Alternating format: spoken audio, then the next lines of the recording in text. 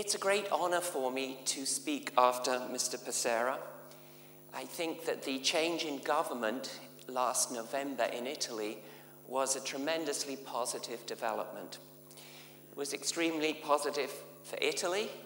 Mr. Passera outlined the policies that they're going to follow, which are a big improvement over the ones previously, because there wasn't much growth previously. And hopefully we will now get that. I think also, though, it was a tremendous positive development for the Eurozone and the EU as a whole, because the government now in Italy brings a sense of sanity and discourse which is much better than it was before in the whole European Union. Now, I'm going to talk about the crisis.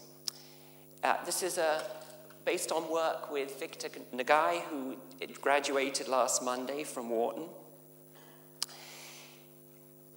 And the title is, "In What Form Will the Eurozone Emerge from the Crisis?"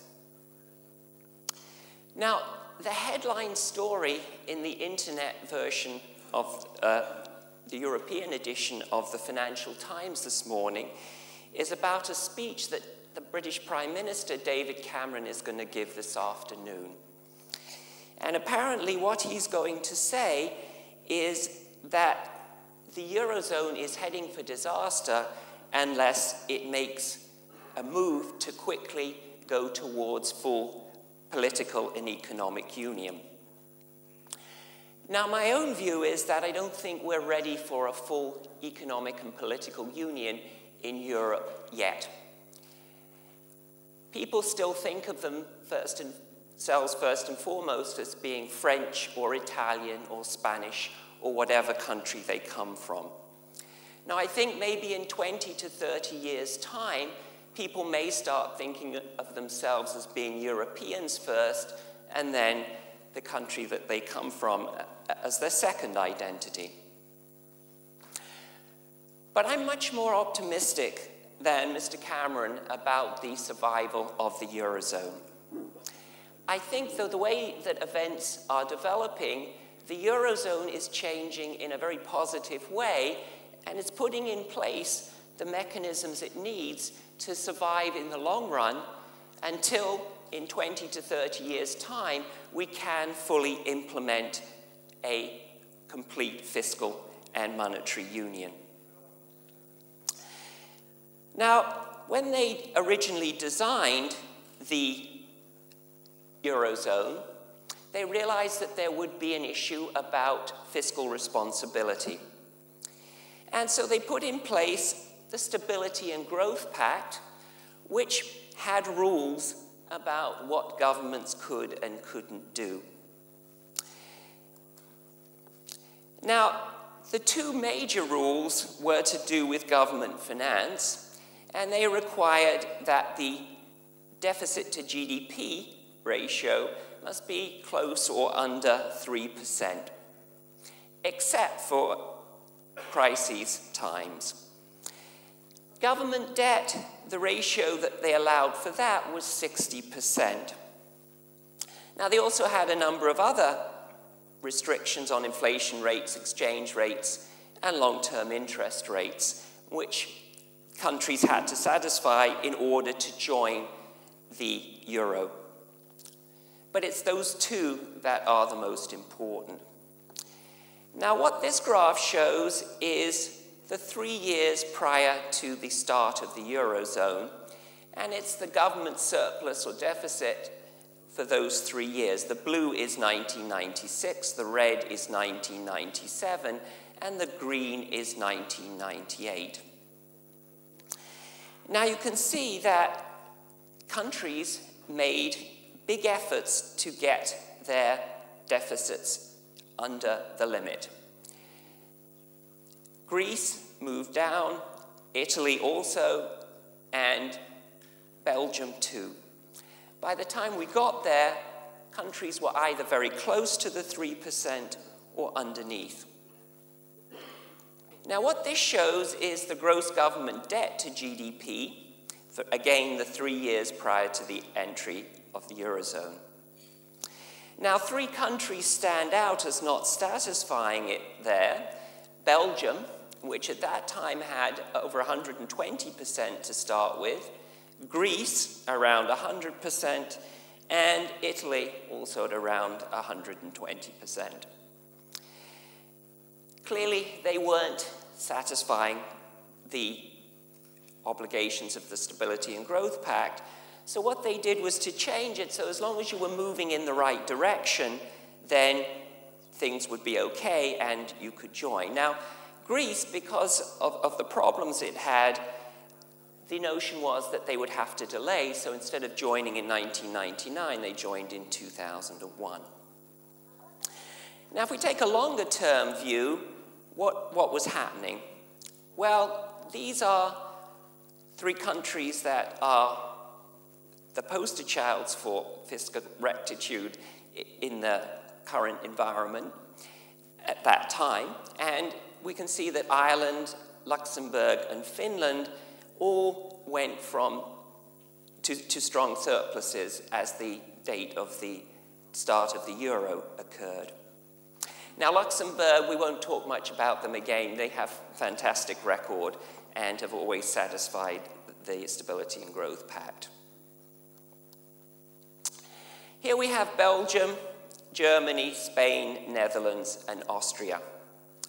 Now, you can see that Belgium, they had a deficit and they got it under control, and most of the countries did. Now, the interesting one is Germany.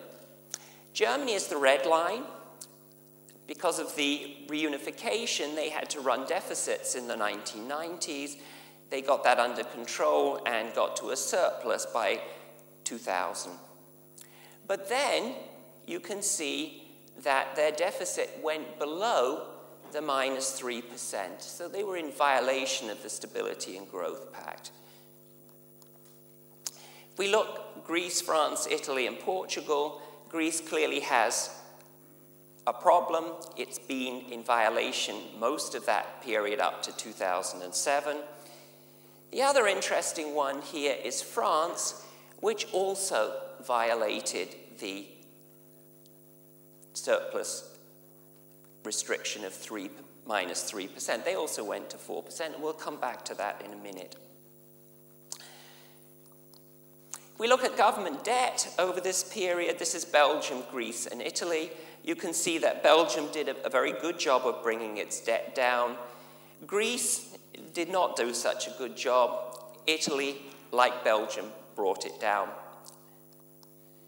Here we see Ireland, Spain, Netherlands, and Finland. They all did a good job of coming below the 60%. Now here we see Germany and France again. And what you can see is that they were under the 60% to start with, and they drifted up. And then, as we went into the early 2000s, they went farther above. That's when they were running these deficits. So again, France and Germany broke the rules. Now, as they broke the rules, the Commission started to implement the procedures in the Stability and Growth Pact, and they started to ask them to make adjustments. Now, Germany avoided a formal excessive deficit procedure by making an agreement with the Commission, but the Commission did bring an action against France. Now, in November 2003, they presented the evidence to the Council of Finance Ministers, and at that point, the French and the Germans undertook political moves to persuade the other members of the council not to impose penalties on them. And that was really, in my view, a big mistake because it reduced the effectiveness of the Stability and Growth Pact. So they, in fact, ended up suspending the pact, and no country was penalized. France and Germany weren't penalized, and none of the other countries that had violated temporarily. 2005, they reformed the pact, they loosened the escape clauses, they lengthened the deadlines, and they allowed longer adjustment periods. Now, if we go back before the 2007 crisis, all the countries except Luxembourg and Ireland violated the 3% deficit rule. Now, a number of countries, as we saw, including France and Germany, also violated the 60%. But again, no countries were penalized for violations. Now, clearly, the convergence criteria, the fact you had to meet them to get into the euro, meant that countries did change their fiscal acts, and they got much better situations. But once the euro was established, that pressure effectively diminished, and there are studies which show that there doesn't seem to be any marginal effect of the Stability and Growth Pact if you compare these countries with other OECD countries. Now, once the crisis started, then of course we were in exceptional circumstances, and most countries violated both rules. Now, interestingly, there are currently only 4 countries in the EU that fully satisfy the Stability and Growth Pact criteria. Estonia is one of them, Luxembourg is another, Finland and Sweden. Now, of course, Sweden isn't a member of the Eurozone, so we just have those 3. 2 other countries currently satisfy the criteria. They didn't until recently, and so they're still under excessive deficit procedures, and that's Bulgaria and Denmark. So it seems that you either have to be a rich Scandinavian country or you have to be a former communist country if you're going to satisfy these criteria. The important point, though, is hardly any of the countries satisfy it, and yet no countries have been penalized. So just to summarize, the Stability and Growth Pact, I think, is a very good idea. The political mechanisms haven't worked very well. And I think, it's important to have them there, but I don't think we can rely completely on that. Now, what about the market? So economists love the market, and how did it do in this period? Well, here we see the period leading up to the Eurozone, and you can see that there was tremendous variation in interest rates across Europe. Now, by the time we got to 1999, they had pretty much converged. Now, from 1999, with the exception of Greece, which is the red line, remember they didn't join until 2001 because they didn't satisfy the criteria well enough in 1999. But since that period, what we've seen is very tight spreads. 20, 30, 40 basis points was the biggest spread between the different countries' bonds. Now, we often talk about efficient markets and how good markets are at predicting the future, but one of the very interesting things is they didn't predict the future in this case. Many people remarked on the fact that it was quite interesting that Greece had a 20 or 30 basis point differential to German bonds, but the belief was that that was okay. Now, as we can see, what's happened since 2009 is we've seen a big divergence, not quite as much as we had before, but a significant difference. So the market didn't work, and I think one of the issues there is why not. I think what happened is that they believed, the official sector, that there was no chance that anything bad could happen. And also this was much of this was what the period the economists call the Great Moderation, and things were working fairly well for much of it. Now, in 2011, they introduced some more reforms. This is colloquially known as the six-pack. I'm not sure how many Europeans know exactly what a six-pack is, but nevertheless, that's what it's called. And this is EU secondary law, so it's law that they pass in Brussels, which applies to the EU. And this has various components of fiscal policy. So they strengthened the budgetary surveillance, they speeded up and clarified the implementation of the excessive deficit procedure, and so on. They also were worried about macroeconomic imbalances, because it isn't just fiscal profligacy that's the problem. Arguably in Greece, that's the issue.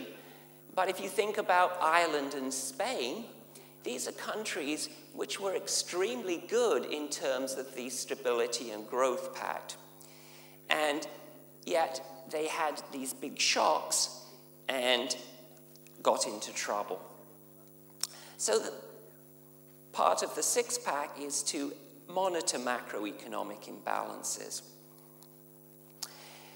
They also introduced sanctions and penalties that were larger than before. They changed the way the decisions were made about that. So before, the Council, ECOFIN, had to vote positively to impose sanctions. Now, if the Commission recommends sanctions, they have to vote it down. So it goes ahead unless there's a majority against it. That's called this reverse qualified majority voting, and we'll see how that works. The macroeconomic imbalance procedure, unfortunately, is taking something of a long time. They introduced this mechanism. They just released a few weeks ago the first alert mechanism report based on 2010 net indicators. Unfortunately, the crises move much faster than this. Then we have the Fiscal Compact Treaty, and what that is, again, is more of the same. Now what countries have to do is to put a balanced budget rule in their constitution. They have to then, if they go above 60%, start moving towards the 60% at 1/20th per year. And then if you're in excessive deficit procedure, you have to put in a plan with the Commission. Now, the problem is that the Stability and Growth Pact didn't work. No countries were penalized. And what the current strategy is to do more of the same, but have more penalties and so on. But I think we need more than that. As I say, I think these are good moves, but they clearly aren't enough on their own. And I think the basic problem is that the shocks are much, much larger than people expected when they designed the Eurozone. As I said, we were going through a period known as, by macroeconomists, as the Great Moderation. We didn't see big recessions. We didn't see big macroeconomic problems.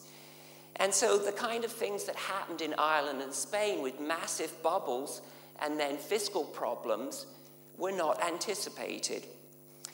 And the problem is that the adjustment within the Eurozone, particularly for many countries which have wage adjustment which isn't very fast, which have income distributions determined in a fairly centralized manner, they don't adjust quickly.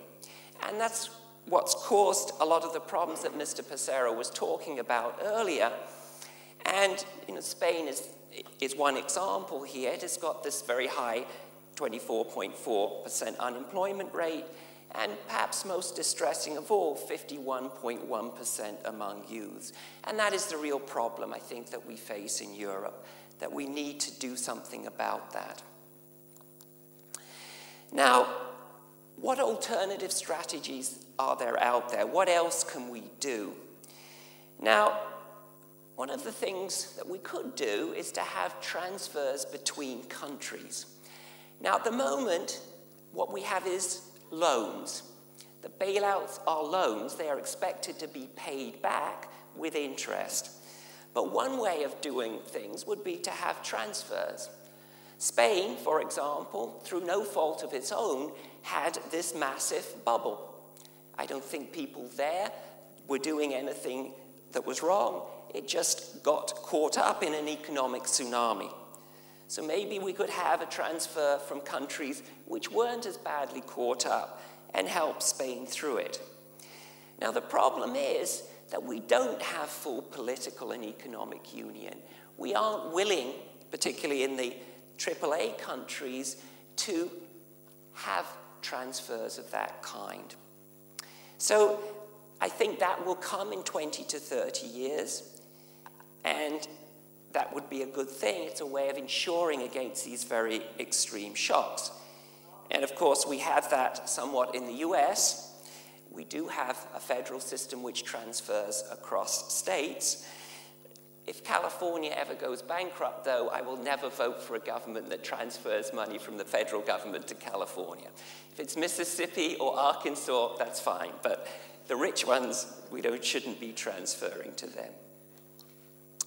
Now, what are the alternatives? Well, what Victor and I suggest is we need two mechanisms which, when countries get into very desperate trouble, will help them get out of these.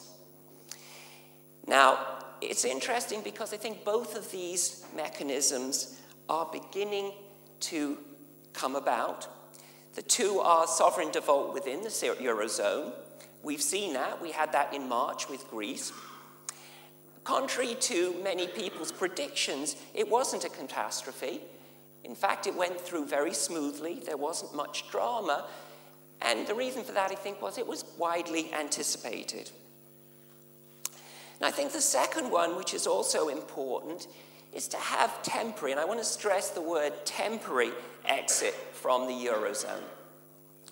And then once a country has recovered economically, started growing, it can re-enter when it satisfies the Stability and Growth Pact criteria. And I think what this would do would be to add to what the official sector has come up with, the treaties and so on, and it would allow the market to provide incentives to countries. Although markets haven't done a great job in the last 10 years in predicting what's happened, I think they're very quick learners, and people will start to monitor the fiscal policies and the macroeconomic balances much more carefully. So as I said, sovereign default worked pretty well with Greece. The unfortunate thing was they didn't do it soon enough. If in May 2010 they defaulted the same way on the private sector, they would have eliminated about 75% of the debt burden. They would have had a real chance of growing out of the problem. Now, that's what the IMF usually does. Unfortunately, I think the politics, DSK was already thinking about the French election, and so they didn't force that on the EU, and I think that's a pity. But I think this is a useful mechanism to have. If a country has a big shock through no fault of its own, then this is one way of getting back to a growth situation more quickly. So, for example, at the moment, I think Ireland will get through this, but it would be a help if they could default on the senior bank debt. At the beginning, the ECB said, no, don't do that, it's going to cause catastrophe. But these defaults in Greece haven't done that, and I think it would be the same in Ireland. They wouldn't, and Ireland would have a lower debt, and it would have a somewhat better chance of getting out. But as I say, I think they have a very good chance of emerging. Now, temporary exit from the Eurozone. I think that in some countries, we have this desperate problem of unemployment, and particularly youth unemployment. And the wages aren't adjusting. If anything, wages in many of these countries with high unemployment are still going up and creating less competitiveness. Now, I think the initial view was that austerity policies would solve the problem, because if you cut government spending, increase taxes to put governments back in balance, then that would show that the long term was okay and the country would start growing.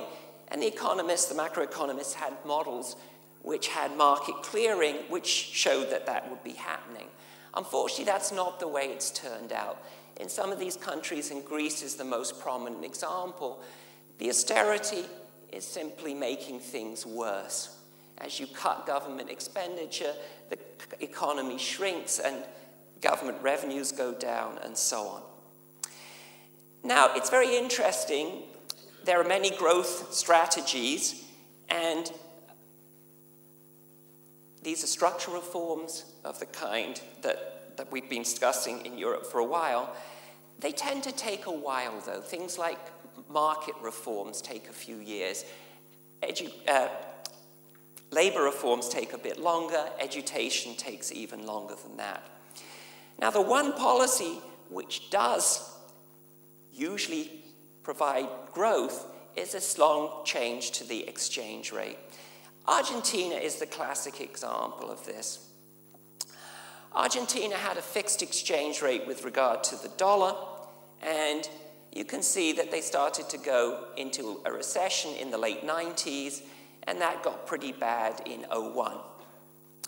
They then dropped the peg to the dollar. They shrunk for a few more months, but then they started growing, and growing very quickly. And they've grown at about 8% since then. They're now up to about 60% above where they were a decade ago, and they soon passed where they started. So in the 2 or 3 years, they were above where they started. Now, you may say, but don't they fix the inflation numbers in Argentina?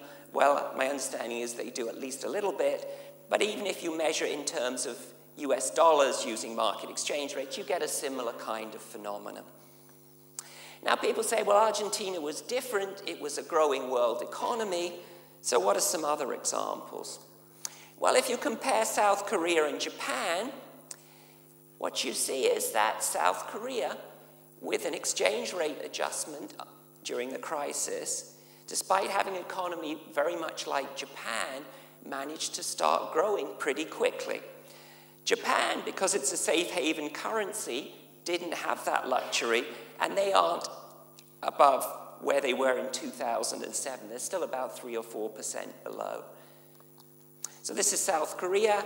You can see the blue line is GDP. They got badly hit after Lehman, but the exchange rate adjusted, then they started growing. They're now about 15% above. Japan, if you look, they're still not where they were. As I say, they're about 97, 98%, even today, 5 years later. What are some of the other countries? Well, if you go back to the 1990s and look at the crises then, many countries followed this strategy of default and depreciation of the exchange rate and had long periods of high growth. South Korea at that stage did the same thing. They had a very sharp recession. That lasted for about a year or two, 1 to 2 years, and they started growing. They've grown at 6% a year since then. Indonesia, its banking system was devastated. Most banks basically collapsed. They then defaulted and had an exchange rate adjustment. They started growing at 5% for about the same for 9 years or so. Russia, same kind of thing, 7%. Now, people often say that, for example, if Greece was to follow this strategy, then it wouldn't be as successful because it has a low GDP to, low exports to GDP ratio. But many countries have expanded that and been very successful. So, for example, India, even without an exchange rate, had its exports to GDP ratio double in the 1990s and then again in the 2000s. It started from a place not that different from Greece's. The gold standard. There's a nice paper by Barry Eichelgreen and Jeffrey Sachs in the mid-80s, and what they argued was that, in fact, the countries that left the gold standard in the 1930s did pretty well. It's the same effect. They were able to get over the effects of the Great Depression and start growing. Now, the popular wisdom is that it was a beggar thy neighbor policy, but what they argue is that although there was a negative effect on those countries around them, it may well have been worse if they hadn't done the exchange rate change. And their conclusion is that more devaluation would have helped us get it through the Great Depression more easily.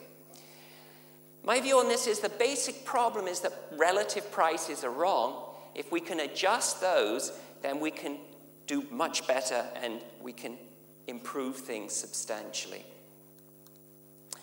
Contagion, this is the big problem. This is what the official sector says. You know, if we do these changes, we're going to have these terrible problems of contagion.